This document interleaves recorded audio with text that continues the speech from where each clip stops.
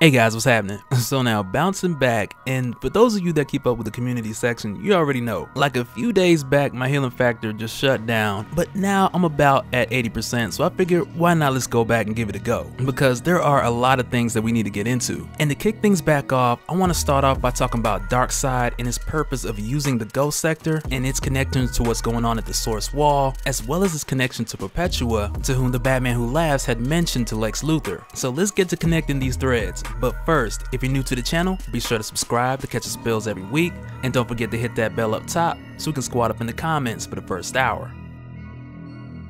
Alright, so hopping back in and really jumping back in around the time that we had talked about the Legion of Doom really taking advantage of the fact that Batman was all alone at the Hall of Justice. Back during the Justice League Aquaman Drowned Earth event, there's one little thing that I skipped over, mainly because I feel like the topic would blend better with everything we're talking about in this video, but because you guys were going so crazy about it, we just gotta start there, which is one baby Starro in a jar, who has been recently renamed to Jarro because he's in a jar. But in addition to that, him calling Batman Dad, which is one of those surprises that kind of just crept up on us in recent issues of Justice League, which is really and truly yet another callback to Justice League No Justice. Towards the end of the battle on Callooh, when Starro the Conqueror, whose mind powers in recent days mainly focus on conquering the weak, you know, back in the day everybody could get it, but when Starro was ever so bold to make this attempt on an Omega Titan, and even with the help of Adam, who made him big enough to stretch across the Omega Titan's face, Starro was still ripped to pieces and presumably dead since that had taken place back in Justice League No Justice, which I have to say is one of the few moments that really gave us an inkling of how powerful these Omega Titans were, and yet and still that moment has much significance because the Omega Titans still have their role to play concerning the source wall, which I'll talk about more in just a little bit. But what we've come to find out recently is that even though Starro was torn to pieces, parts of him still survived that event, one of which Batman has taken under his wing, no pun intended, but he's taken him onto his own and raising him in this jar to where he's likened under Batman as a father figure. And for Batman, who's raising him if you will, he's doing this more so with the intention, instead of him growing into Starro the Conqueror, into more so Jarro the Detective, more or less. But the return of Jarro is really important because with Will Payton, Starman, who arrived at the Hall of Justice critically injured from Lex Luthor's interrogations, but when he arrived, because of what Luthor did to him, much of his memory was lost. And so of course, Batman put Jarro to work so he can get as much information from Starman as he could, because just sitting around and waiting for him to feel better and kind of see if he would remember wasn't so much of an option, mainly with time not being on their side. But of course, with Batman choosing this method of practice, Superman swoops in like, not cool, Batman, not cool, like what are you doing? And in my mind, I couldn't help but think like, okay, Superman, like what do you think Jarro was sticking around for? Especially with him being raised by Batman, like come on, you know, sooner or later he was gonna put that on somebody. Like you had to know that was coming. But when Superman does this, it pretty much puts Starman's powers into overdrive, and this is where we begin to find out why he's come here, which happens to have a lot to do with Kendra, whom I mentioned in the previous video, had a number of questions about the many things going on with her, like her transformation in Dark Knight's metal, the nth metal in her wings that had a strange reaction to the totality, and really just a lot of things happening with her that just left more questions than answers. So as a result, she went to Thanagar Prime with Martian Manhunter and John Stewart in hopes of getting some answers to all these things that were happening. And from their time on Thanagar Prime, they got a number of answers, but not quite the ones that Kendra was looking for. And some of those answers I may get into in another video. But as far as Kendra finding out what's going on with her wings, what was up with her transformation, what's her connection to the totality, those answers they didn't get, but some of what they did discover were revelations that were hinting at things were going kind of strange on Thanagar Prime, like with Kendra while she was there meeting Shira Hall, who was supposed to be one of her previous incarnations, but for some strange reason they both existed as two different people. And with Kendra in hopes that Shira could shine some light on some of the gaps of what's going on, Shira really didn't have any answers, and Kendra kind of took it as a maybe she's holding back secrets, and with them technically being the same person, perhaps she does know more and she's just choosing not to share. But a couple of the key things that Shira initially mentions is that Thanagar Prime is a place that is meant to keep secrets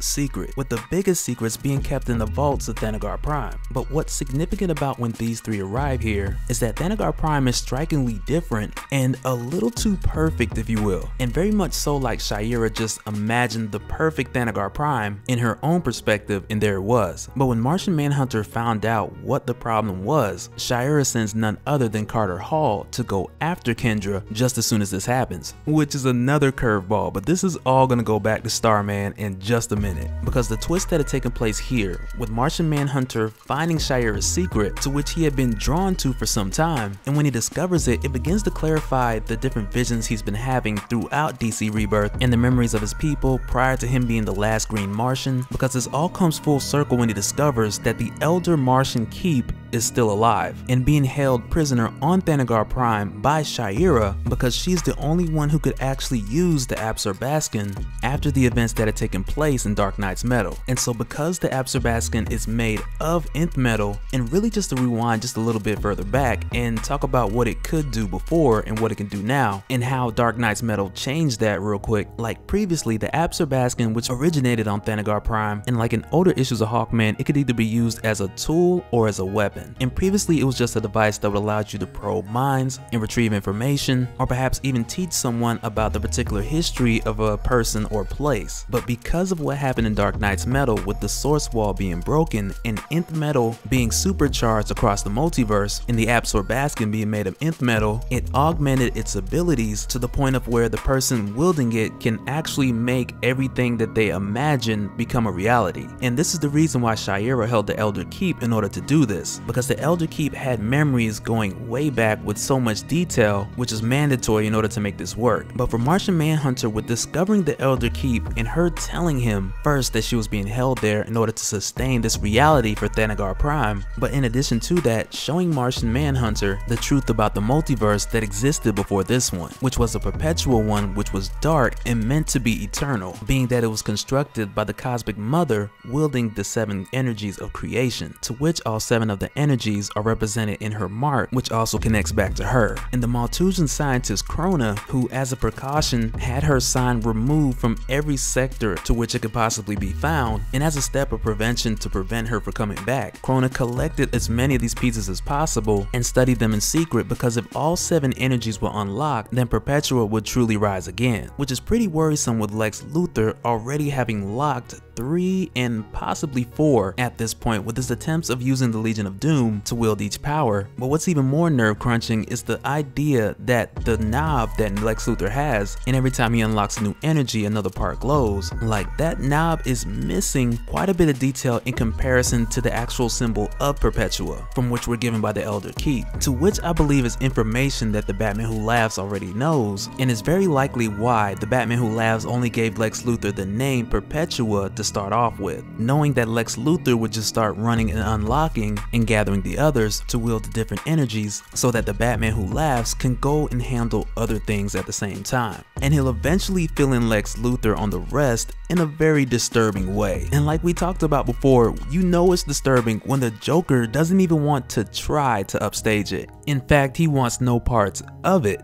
just because of the Batman Who Laughs. But as far as Martian Manhunter getting this information and also learning that on top of that, Perpetua had an army that was made of both Martian and humans, and after the time that the Malthusians had evolved into Guardians, they attempted to hide as much of this truth as possible, with that truth being that Perpetua's perfect army DNA was comprised of both Martian and human, but they were separated at the time that she was locked away. And with the Elder Keep telling Martian Manhunter all of this, like with her dying breath, she goes on to tell Martian Manhunter that a group of humans have been creating these perfect soldiers, which was only possible from the DNA that they got from Martian Manhunter being the last Green Martian when they had abducted him as a child. But with the Elder Keep, who had just given Martian Manhunter all this information with like her dying breath, she then passes shortly after, which pretty much means this perfect world of Thanagar Prime, as it should be or used to be, according to Shayera, begins to crumble. And in desperation, she tries to stop it, but when she attempts to use the Absorbaskin, it immediately starts to kill her. And as a result, the illusion which was Thanagar Prime begins to go away just like a snap. But at the same same time, these weren't the actual people. Like, this wasn't the real Carter Hall, but this was the Carter Hall that she would imagine to have as her own if she could have Thanagar Prime the way that she wanted. But right after this happened, Starman, who has the power of the totality inside him pretty much, he had heard Martian Manhunter from the other side of the universe and immediately traveled to Thanagar Prime with Batman, Superman, and Wonder Woman in order to fix what wasn't right between Kendra and Sha'ira, being two incarnations existing at the same time, because the totality had broken the chain of resurrection. And the critical reason why Kendra needs to be restored is because she needs to take the place of the Omega Titan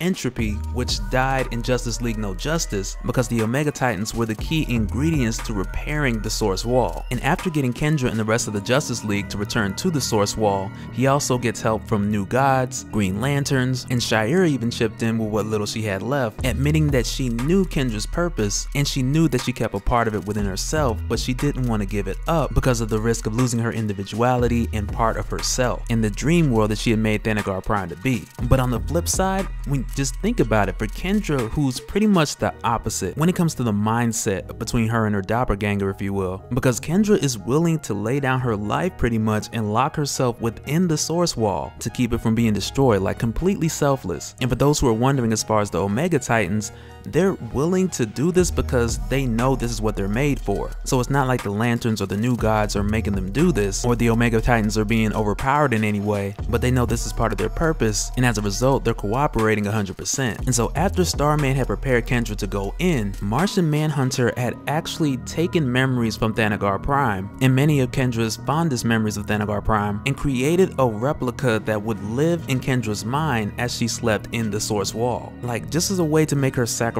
a little easier for her. But of course, you already know Lex Luthor couldn't let this happen so smoothly, and it's here where we find out the true purpose of why he brought back Brainiac, which we had touched on slightly in the previous video, being that Luthor's calculations could not be off not the millionth of a percent to the decimal, because for what he's about to do right now, he needs Brainiac, and Brainiac's like the only person who could really get it down to a T like this. Because at this moment with Starman, who's showing Kendra how to fulfill her destiny, so to speak, and seal this final piece for the Source Wall, Brainiac's ship attacks Starman with just enough, and not so much to take over him, but with just enough time to distract him and use him to reroute Kendra's purpose to release Perpetua instead of seal her prison, in which as a result completely destroys the Source Wall. And with Brainiac making these specific calculations and doing this was only part of it, because as soon as Perpetua was released, Brainiac also assisted Luthor in imprisoning Perpetua immediately after. And after doing so, Lex Luthor did not stick around, like they got out of there quick, because it wasn't pretty, and like the whole universe was like heads up, and the Guardians called for like every Green Lantern to go back to Oa, New Gods were being unformed, which is why